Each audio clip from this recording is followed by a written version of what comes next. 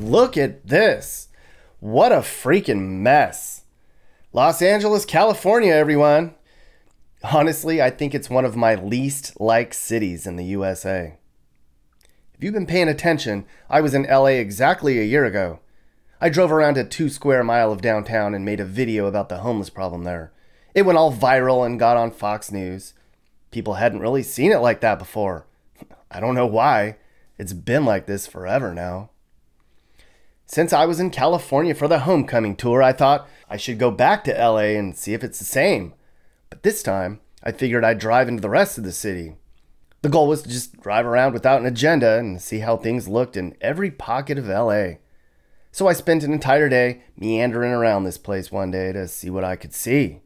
And boy, did I see.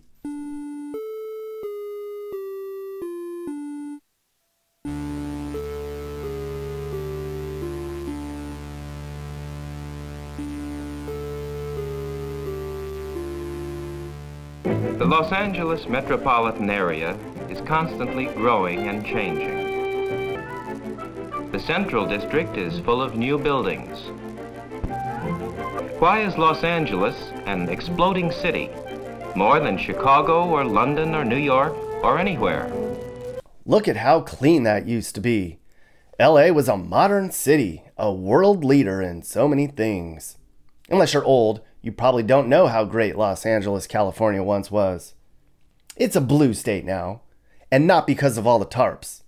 This is home to high gas prices, inflated housing costs, gang violence, high taxes, drug use, road rage, forest fires, drought, immigration, and a new law that lets people out of jail. Seems like a wonderful place, right? Here's a map of where I wound up driving on this day. It was terrible driving around here in the middle of the day. But the rule was I couldn't take a freeway because I'd miss a lot of the blight. And I don't think there's a neighborhood in Los Angeles that isn't affected by homelessness anymore. Right now we're in Hollywood. That's where I stayed for the night. My first stop was Hollywood and Vine. I had heard that there were a lot of homeless people here in the subways. I didn't see any. I'd actually planned to go into the subways at many stations, but as I learned, the LAPD had actually enforced a camping ban in the transit centers. They were trying to get all the homeless people out of the subways and off the buses. That's new. But that's the latest trend in California these days, actually enforcing homeless bans. Everyone's had enough of this, so they had to do something. Well, that something really doesn't work. They take the tents down and they tell these people to go get help, but they just move on to the next homeless spot. This guy named Q got some headlines because he built a movable house out of wood.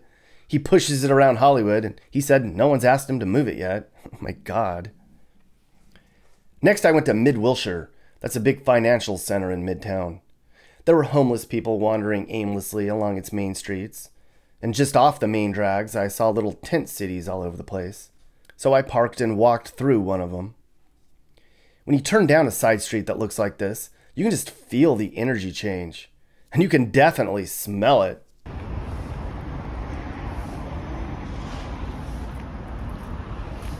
A lot of us feel awful for the homeless people who are desperate like this. The guys standing out in the middle of the road screaming at cars. The woman stealing kids' bikes. The old man banging his head on McDonald's window. But most of these people chose this life. They choose to fight it out in the streets in full public view. I remember back in the day, homeless people didn't want to be seen. Now they want to be seen. They live in parks and in alleyways, but the sidewalks are the go-to choice for most of the homeless in LA.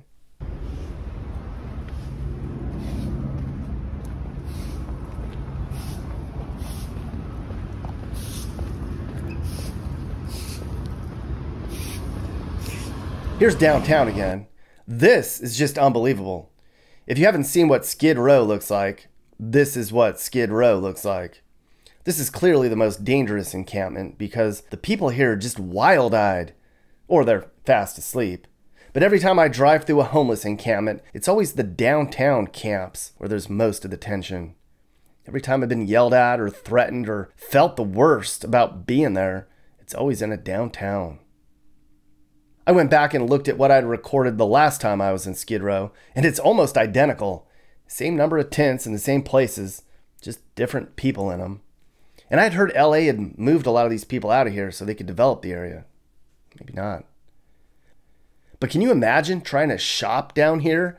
I don't know how this part of town even functions. And the worst part is, almost all these people are going to die homeless and often alone, and nobody's going to care. So why doesn't LA just move these people out of here? Because they can't. There was just a court ruling passed in this state which says if there's not enough shelter beds for people, then you can't tell people they can't camp in public. And LA is far short on the number of shelter beds. At last count, there were 13,089 shelter beds in LA County, and there's like 75,000 homeless people here. That's not enough shelter beds. And they're never going to catch up because the homeless numbers are going up.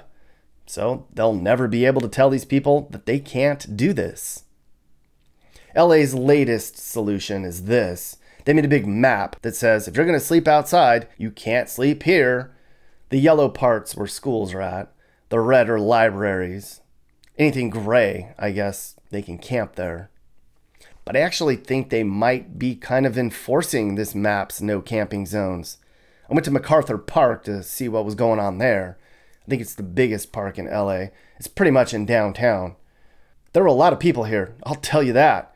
But I didn't see any tents or sleeping bags. Everybody was laying down, but I guess if you're not covered up, then you can live here? I don't know.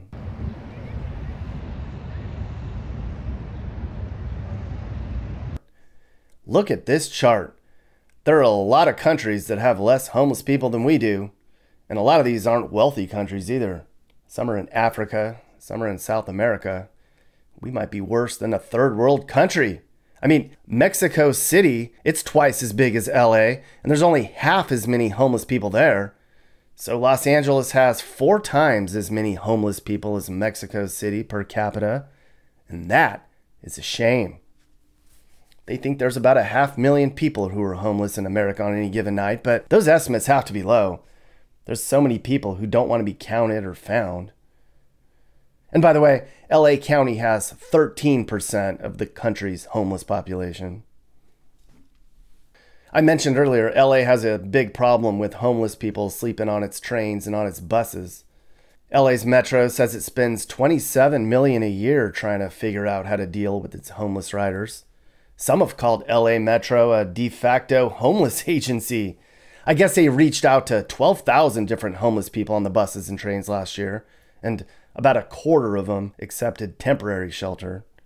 Union Station used to be open 24 hours, but it's closed at night now because the homeless people were using it for a place to sleep and do drugs and pee. The actual people with jobs who rely on LA's transportation, they're pissed about it. All the outbursts, the peep and poo stained seats, and the random attacks. I don't think a lot of these people want to be in shelters.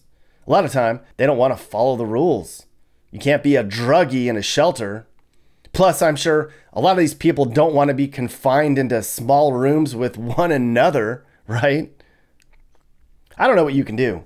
I mean, it's easy for us to get mad at the city leaders, but they can't stop people from doing this.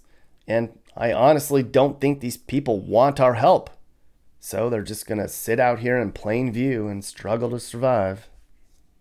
Get this though, the governor just passed a new bill called the Care Court that says people suffering from mental illness and drug addiction can forcibly be treated. Now, I don't know what forcibly treated means, but it kind of sounds like they're going to order people to sleep in a room and take meds. So I want you to take action.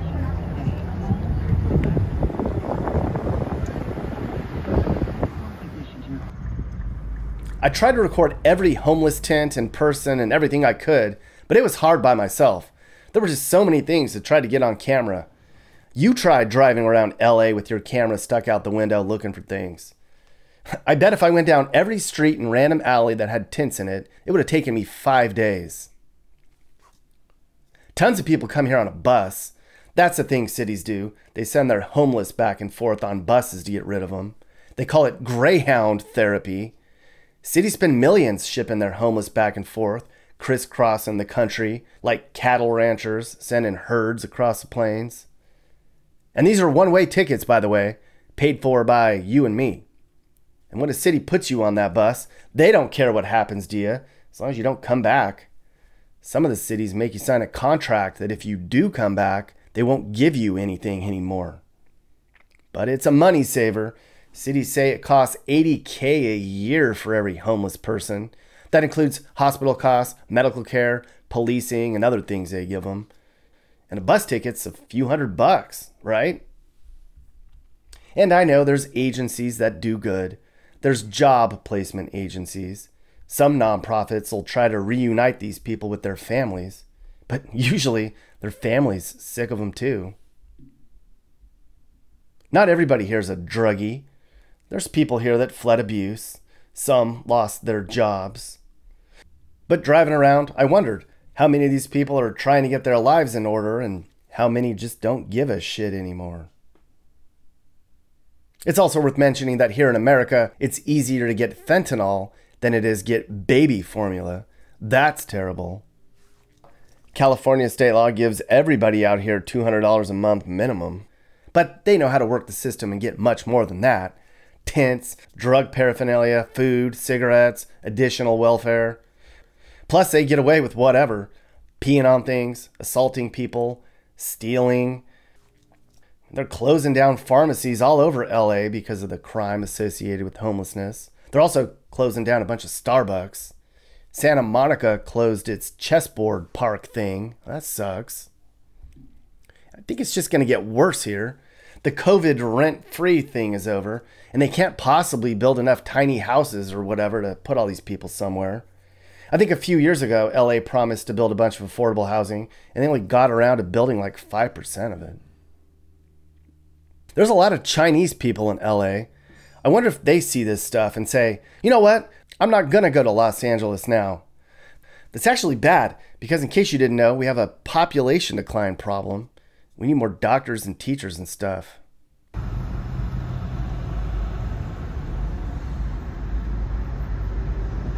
Underpasses are the go-to spot, and they smell the worst. Look, just a big party right in the middle of the road in the middle of the day. I don't think unaffordable housing is the reason these people are here. In LA, there's a big fight between the NIMBYs and the YIMBYs.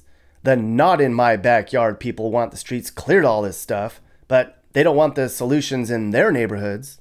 The YIMBY people are okay with sharing their neighborhoods with addicts and former criminals. They are severely outnumbered by the NIMBYs. But recently, here's some good news. They removed a bunch of red tape in the state for building small units, and it seems California is seriously considering rezoning areas for affordable housing. So that's good. People say, oh, we gave another $60 billion to Ukraine. We could have solved homelessness with that money. But how would that work? If we gave all of these homeless people in California a home, would they get back on their feet? Or would they trash the place and do drugs all day?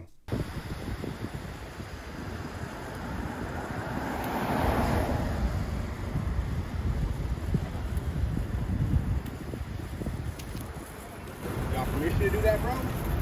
You're in public, bro. Permission. You got permission to film me on the streets? No, who do I ask? Who's in charge here? I went to Beverly Hills. I didn't see any homeless stuff there. If this nice grassy area was in a poor part of town, I bet there'd be people camped here. The Sunset Strip touristy area didn't have much going on either. I'm sure these neighborhoods complain. I'm sure they all complain. But why do some get no bums and others get bums? Money? Well, I ain't got no money, but I damn sure got it. Ain't got nobody to know. I can't get on my own. I went to Venice, of course. This has been a huge hot spot for bummery. I heard that they were running people out of here, but you never know these days. There were homeless things all over down here, but I think it was much worse here just a bit ago. I even went to Long Beach to see what things look like there.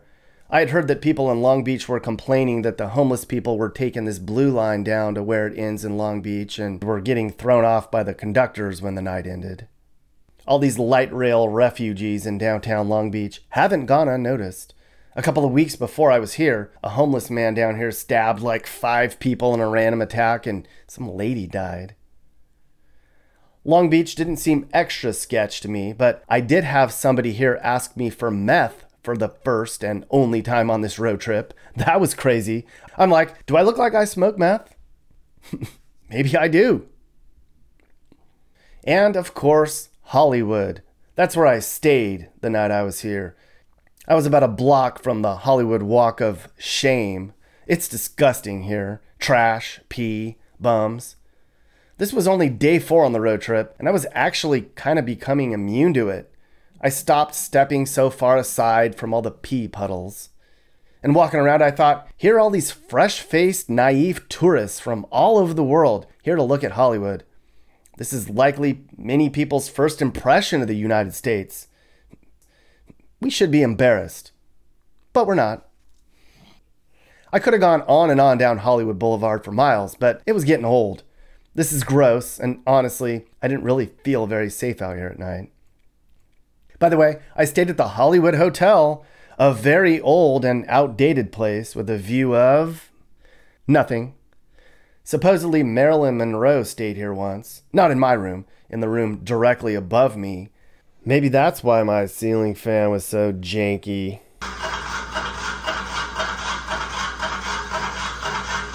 The Olympics is making its way to Los Angeles in 6 years.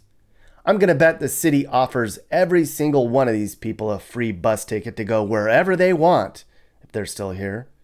But on this day, it's a fight for survival. They're fighting for resources, and they risk their life every time they fall asleep. Los Angeles is a big sinking ship, like the Titanic, but at least the Titanic had its lights on when it went down. We're all pulling for California to get out of this funk. It's becoming almost, is this a funk or is it permanent? That's a good question. It's a really good question. I'll say I know a lot of people who definitely don't want this to be permanent, and they're Angelenos, born and raised. So it's just a matter of, I think it's a matter of awakening people, awakening them. I was one of them when COVID hit 2 years ago, and our council member decided that he was going to put homeless people at our beaches and parks. I thought, wait a minute, you're going to take away all of LA's beaches, and you're going to take away the few parks we have, and you're going to put, people who are severely mentally ill and addicted to drugs in our public spaces, and not let not give access to other, basically take away our access. And you're not going to give them proper services while you're doing this. It's just crazy. So I went and started touring the city, and I saw things that I had only ever seen in third world countries. And then I realized, oh, I've been living in a bubble, right? So I was guilty of it too. I was really guilty of just living in my bubble. And we had a homeless task force in our community, and we didn't really have, I live in one of the nicest communities of LA County. So we're fairly safe. We have to lock our doors, and we get robbed every single day, and we have all kinds of things that happen that didn't used to happen. But it was nothing like what I saw on the streets of LA, and what I realized what most Angelenos were dealing with that I didn't have to deal with. And so I think people are still in a big bubble, and they're not paying attention. And one thing that's become very clear to me is we're extremely desensitized to seeing atrocity and depravity on the streets. And that is something that's the frightening part. So when you say, like, is this just what California is going to be?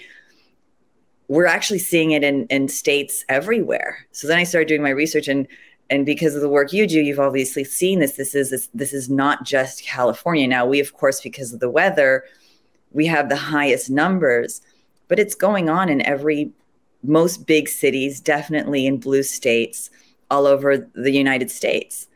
In our capital, I mean, when I saw images of the park, across from the Capitol covered in tents, then I realized, okay, so now we're just numb.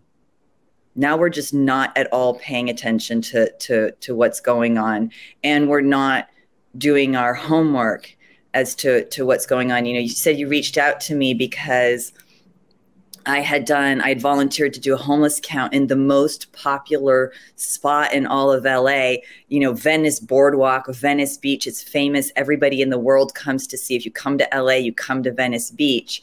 And they had done, a cleanup thanks to Sheriff Alex Villanueva of the boardwalk. So the boardwalk was fairly clear of homeless encampments and those kinds of things. But you went one block in, and within just one precinct, I counted with my two counterparts with me that night on the homeless count last year for our agency that's called LASA here it's the LA Homeless Service Agency. And they're basically responsible for all homeless issues in Los Angeles. You can't do anything without LASA. And they came up with zero in the hotbed of homelessness in Los Angeles, other than Skid Row, which of course has been around for many, many decades. And so nobody can pretend like that's not happening. But the idea that they would pretend that it's not happening in Venice was why would really they do that? Why would they skew the numbers? Clearly, all you have to do is get out of your car in Venice, and there's one. I mean, right? You don't even have to park your car. And I guess why would they do that? And then I guess the follow-up question would be, clearly, LA County says there's 75,000 homeless people. Do you think that number is higher then? Well, it definitely makes me question if they count zero when there's 300. Right. Where else did they not count correctly? In my own community, I think they were off, but we only have, we're looking for an entire community, we're looking anywhere between 100 to 200, if I'm being very vague about the numbers, right? So if we're debating 20 or 30, that's one thing for a community of 30,000 people. But if you're looking at county-wide and if you're discounting, 10, 20, 30% in terms of Venice, obviously that was just a huge, you could say it was a mistake, right? They did have issues with their software. And so I think they're trying to hide behind that, but we didn't allow that to stop us. When we noticed there were issues with the software, we said, let's do this manually. Let's make sure you get the data. We're not going to stop this. We have the numbers. Here they are. We know there's an issue with the software. We went back and forth with the staff and we said, here are the numbers. So there really is no excuse for that. And they're just standing by the fact that they said it's an average. It's an average and they feel comfortable with it. What was what I think is more important to really look into is we did the count in February, and they didn't approve it until July. And so when you do a count and you put it in a database, that number is instant. And they had an algorithm ahead of time. That algorithm, I used to be an admin. That algorithm it's instant. Those numbers, our computers, they're very smart. They operate immediately. You don't have to think about it. You don't have somebody with a pen and pencil trying to figure it out. It's instant because it's on a computer. And so not only did they wait all these months, but then it was further down in the spring that then HUD got involved. And so we now have the federal government recounting our numbers for us, but they're not there and they're not on site, and they weren't there that very specific night when we were doing a specific count. So the whole system, I would say the whole system needs to be looked at. And I can't answer the question as to why, because there's so obviously so many different parties involved. So now you have the federal government involved. You have the county involved. You have the city involved. You have the different districts involved. My council member, for example, he prides himself in being the hero of homelessness. Now, if you talk to his constituents who attempted to recall him, and we almost had the votes, we believe we actually had the count and that they screwed up the count. but he was elected on less numbers than what we actually got for signatures to recall him, even approved numbers. So obviously his constituents don't believe in him. And he claims that he was the hero of homelessness and that he reduced homelessness by 40%. But yet we walk out and we go and look in the streets and there's homeless people everywhere. So there's a lot of different issues at play. And the other thing is you've got to think about Los Angeles gets $1 billion a year to handle the homeless crisis that we have. Well, in a way, I would think that some of our elected officials don't actually see it as a crisis, but maybe we see it as a bonus. Or an opportunity. An opportunity. And so in a way, it's like whether some people do it intentionally or not, or whether nobody's doing it intentionally, there's so much available in that $1 billion. I hear that they don't even spend that, like they get all this money, they promise they're going to build all these affordable housing, it gets approved, and they only do like 5% of whatever they say they're going to do, or they only spend a certain amount of money. I don't know where the money's going. So what I have gathered is the money that doesn't get spent is the money that requires you to be very accountable. So HHH, or money that we get from the federal government, from HUD, gets sent back because you have to follow through. There are all these regulations behind them. You have to be able to say that you're following the requirements. Well, that takes a lot of work and a lot of effort. And there's no money in that. There's no benefit for somebody behind the scenes other than to do what's right for the people on our streets. Now, what I call the homeless industrial complex, what many people call the homeless industrial complex, is we have city officials who are able to give contracts out to nonprofits for all kinds of services. Now you then have, so basically you can give them to whoever you want. That's how it works. It's a no bid system. So then they're getting millions for example, to clear the boardwalk. After the sheriff arrived, our council member requested $5 million to clear the boardwalk, the Venice boardwalk, of approximately 200 people. $5 million. Of those $5 million, more than 50% went to just pay the homeless service agencies, like just for the head people. So none of that money, half of the money actually went to helping in any way, shape, or form the actual person who was suffering on the street. That's incredible to me. And that's just one city, and that's just one instance. I mean, it's going one on. Tiny little story that goes on and on and on, and there's no accountability for whether or not it's actually a program that works. Obviously, I didn't know about it. I doubt 99% of Angelenos had no idea this was going on. And then what you find is then these agencies donate and they fund campaigns. So, and it's going on every single day in Los Angeles. We have, Homeboy Industries. So much money gets poured into that agency, and straight from, our leadership in Washington. And you have, what's the other one?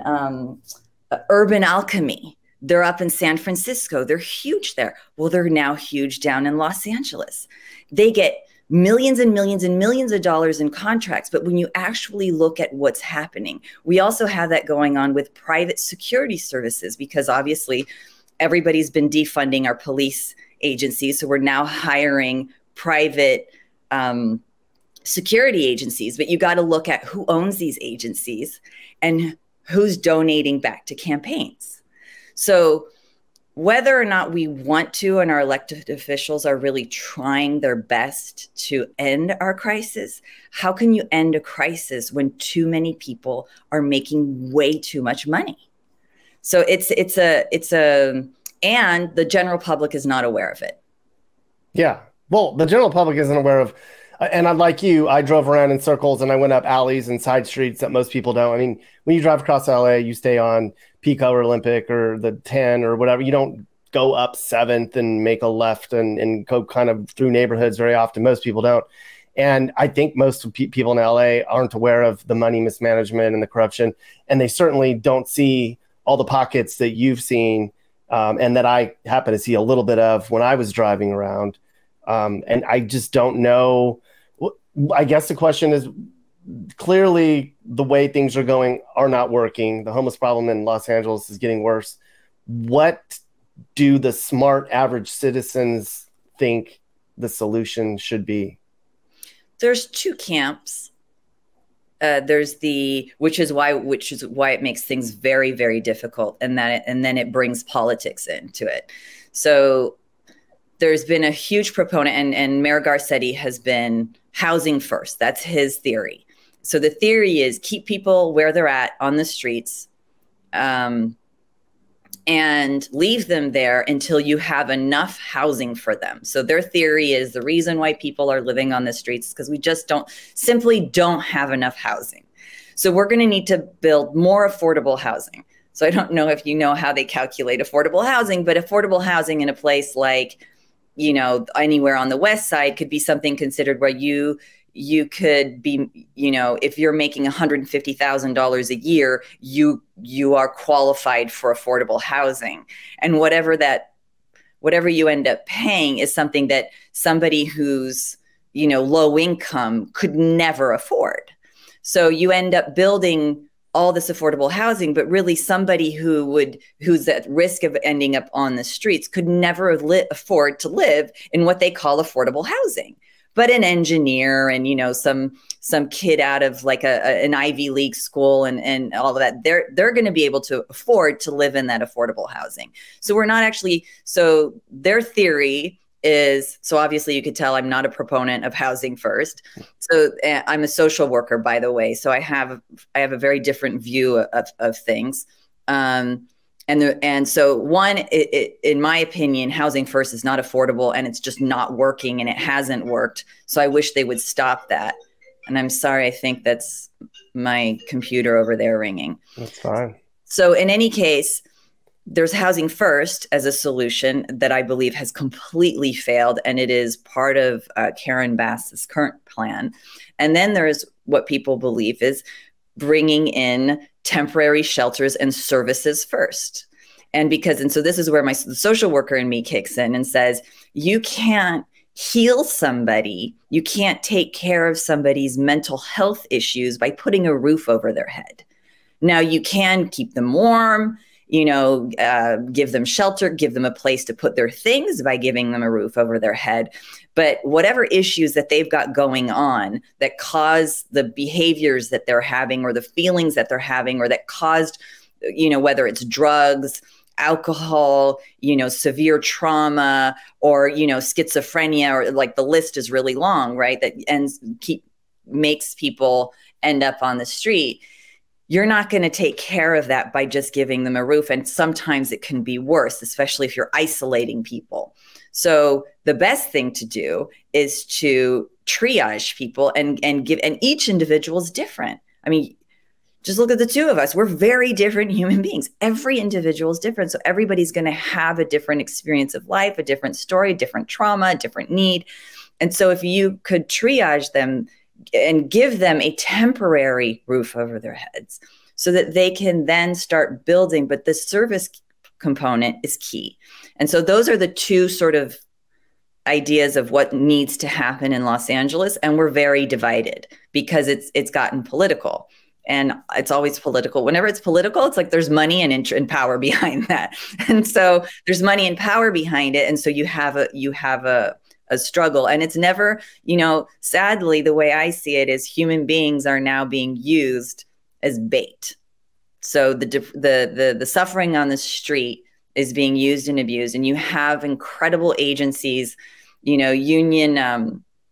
Union Rescue with Andy Bales. It does incredible work. Most all the private agencies around Los Angeles who help the homeless, they actually have real results. You have zero accountability. So the other issue would be, how do we solve this? Bring in accountability. LAHSA has no accountability. They keep getting money regardless of what happens. Actually, the more money they get, the more homeless people we have.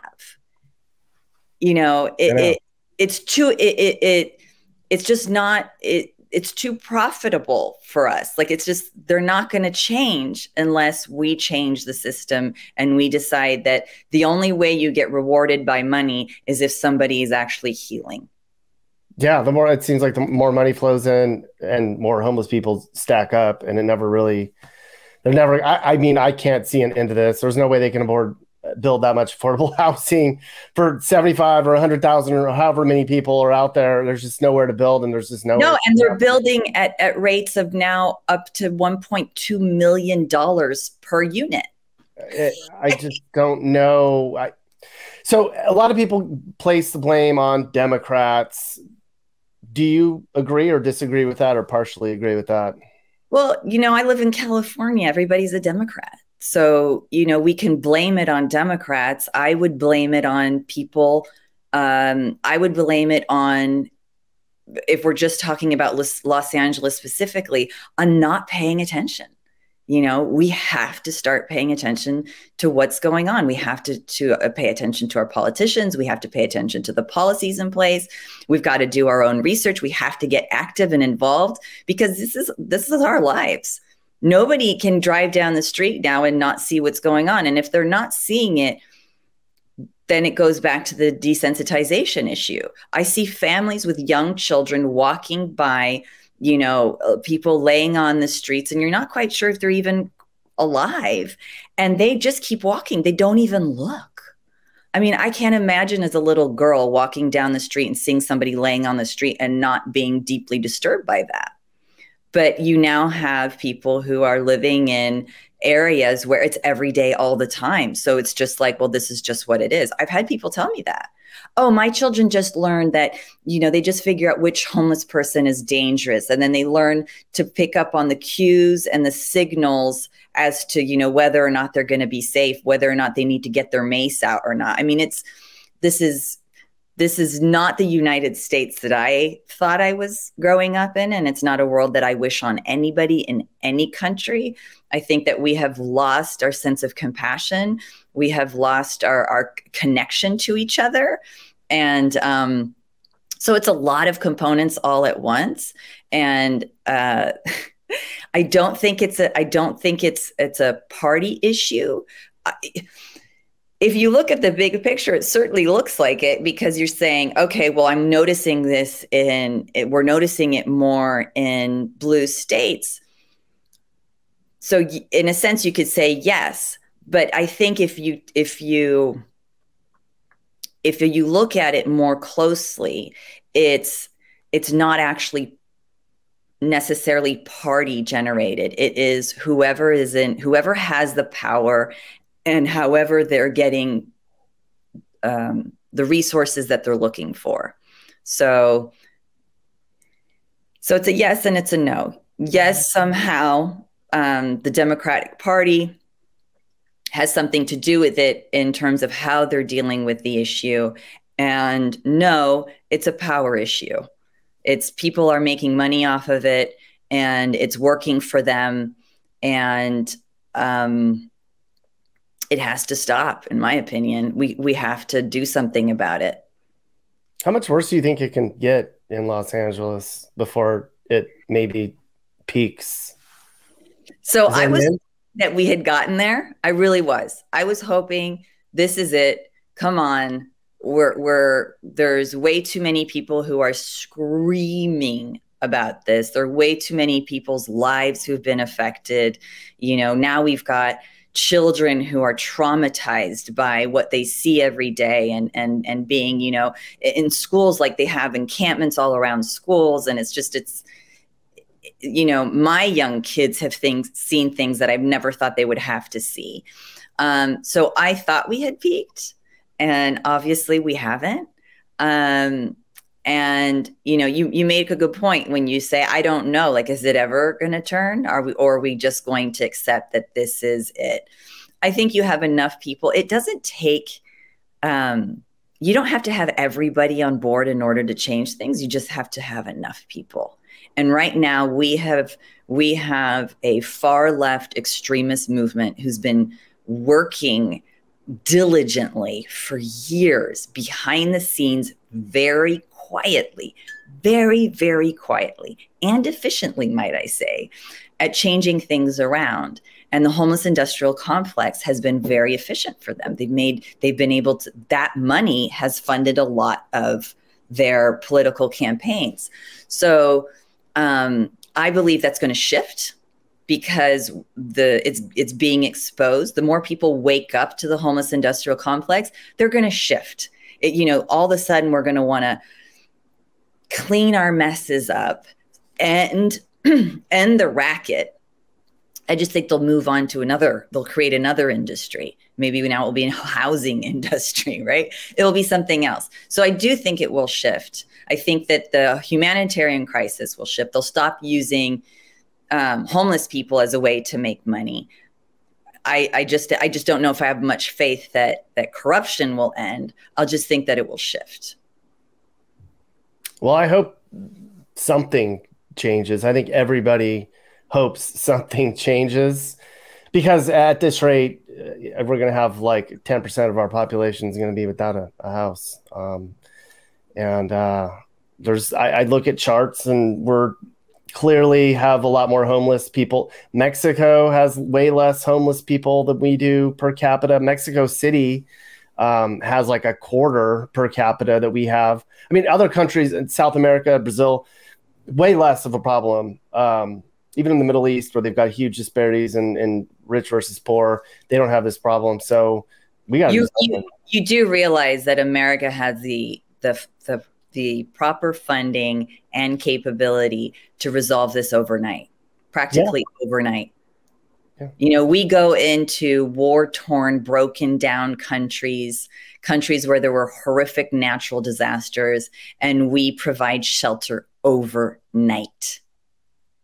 So we have the capability of doing this and resolving it overnight. I actually believe it will happen. The only time that shift will come, that button will be pushed, is when the right people decide that they have had enough, and also that there is a way to shift the money, the funding.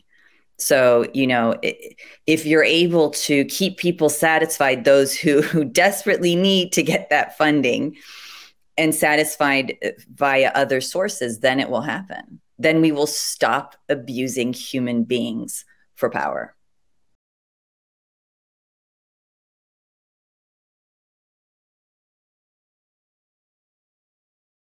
Hey guys, if you learned something new about America or what it's like to live in America, great. You should think about subscribing and turning on your notifications. You can also click one of these videos or playlists for more. This is Sage, Nick's manager. This has been a Corner House Entertainment production. Are you looking to move and need advice? I do consulting. That's right. I'll sit down and talk about where the next perfect place for you and your family should be. I do it all the time. Together, let's find you a new home that's safe and checks all your boxes. And I can also help you find your new house too. Email me and I'll work with you on not just helping you figure out where to move, but I can help you find your perfect home too. That's right. I know awesome, reliable agents all over the country, and I'd love to connect you to somebody who can help you search for that perfect home.